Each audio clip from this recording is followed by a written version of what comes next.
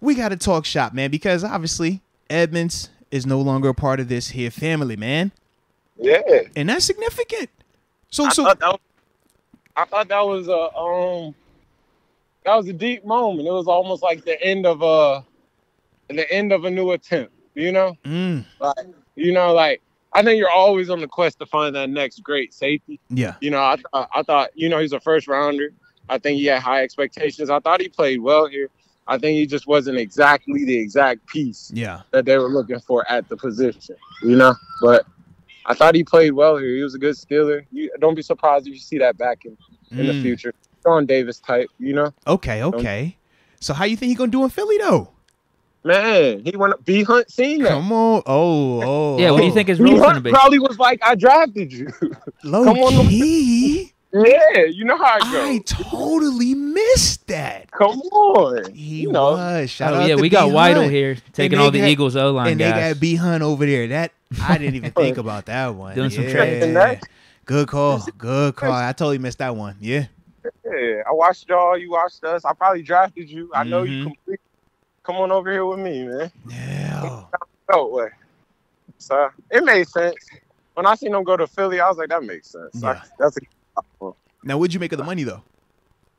What did he get? I didn't really see what he got. $2 million gets up to like 2.8 or something, 2 point something with incentives. We want you on our team.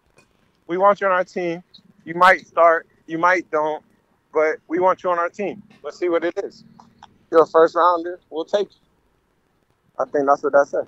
Damn, I wonder why he didn't come back to Pittsburgh. Yeah, man. Because I feel like if he came back here, he would have been playing a lot. Now, we did sign Casey first. Now, I wonder if the Steelers and were do we thinking still have his numbers yet? Changing of the guard. Yeah, he got like $3 million a year. He got 3 a year. 2 for 6. I think at the same token, I think this is the player moment of it. I think it's about respect. It's kind of like, look, you didn't want me back last year.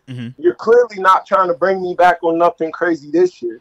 Like, let me go start over. Yeah, that's what we were thinking too. Yeah. Fresh start for him. Yeah, let me go start over. Like, you're not in love with me. You just like me. Well, and the thing, too, that we saw was this, man. We're like, you started seeing a lot more 3 safeties pop up last season.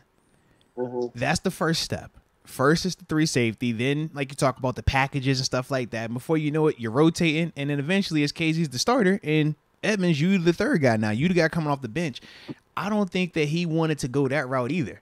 And I do think that, him going to Philly, at least you get that fresh start. There is no familiarity. You don't have to overcome any, like, negativity from year 1 or year 2 per se over there. Come on, my brother just won the lottery. We're straight. Facts. We're not fighting about nothing. He hit a lick.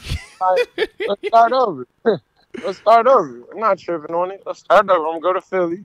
I think he'll fit. I think he'll be a great fit. I think he'll be a linebacker a lot more. I think, they lost Kazir White and they lost TJ Edwards. Yeah. I think replace it and put him a little bit down in that box, get that cover type guy out of that.